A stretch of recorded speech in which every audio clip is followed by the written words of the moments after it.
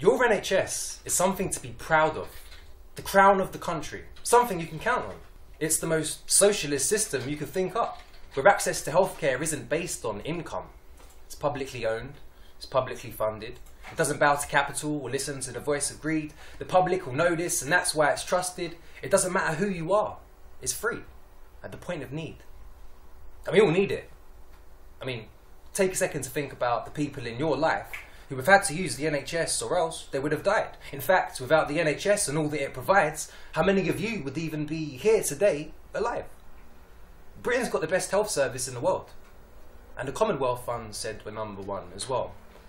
So I wondered to myself what you would do if I showed you a very different angle, a very different picture of the biggest type of scandal. What would you do if I said the NHS was being cancelled, stabbed and strangled, smashed and dismantled? Now, I realise that might sound strange. After all, on the surface, it seems like nothing's changed. Your hospital's still there, your doctor's still the same, but deep beneath the surface, it's all been rearranged. This is the reality, and if you feel to listen, I'll try to break it down for you. I'll start from the beginning. So we all go to work. We work hard and pay tax. Our tax is what makes up the government's budget. The budget is what funds the NHS cash, but the Tories in Britain are cutting all the funding. So when we need to build new hospitals, equipment and beds, apparently we can't because of deficit and debt, which for anyone who knows about austerity and theft means they starve your NHS and give your tax to banks instead. So the Private Finance Initiative was introduced, also known as PFI, going back to '92. This is when the government bring a private group in to fund our public infrastructure, hospitals included. Private groups have big checks, and they're more than happy to invest, because when they get their money back, we pay a lot of interest. PFI consortiums are robbing us as we speak. St Bartholomew's pays $2 million a week in interest.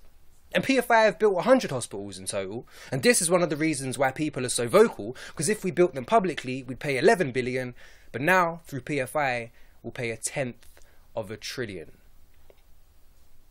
With this colossal loss of wealth, plus the government cuts to funding, it's easy to see how the NHS is crumbling.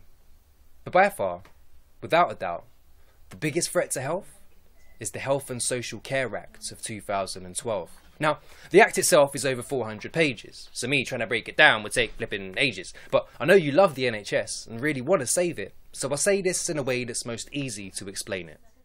For 60 years and more, since 1948, your NHS was real cause to call this country great. The Secretary of State has had the legal obligation to provide healthcare for the entire population. But the Health and Social Care Act devolves responsibility.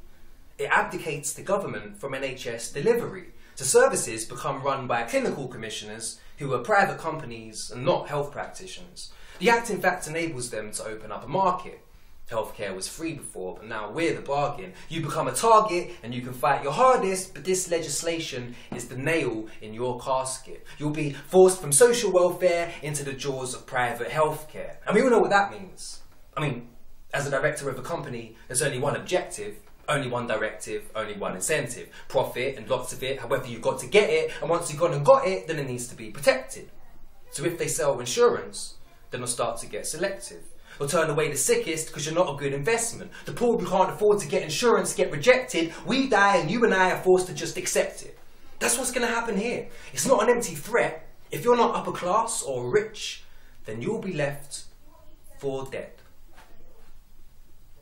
But they demonise your doctors, overwork your nurses, underfund your hospitals and overburn the service. It's actively happening. They're doing it on purpose. They're doing it just to try and justify their murders.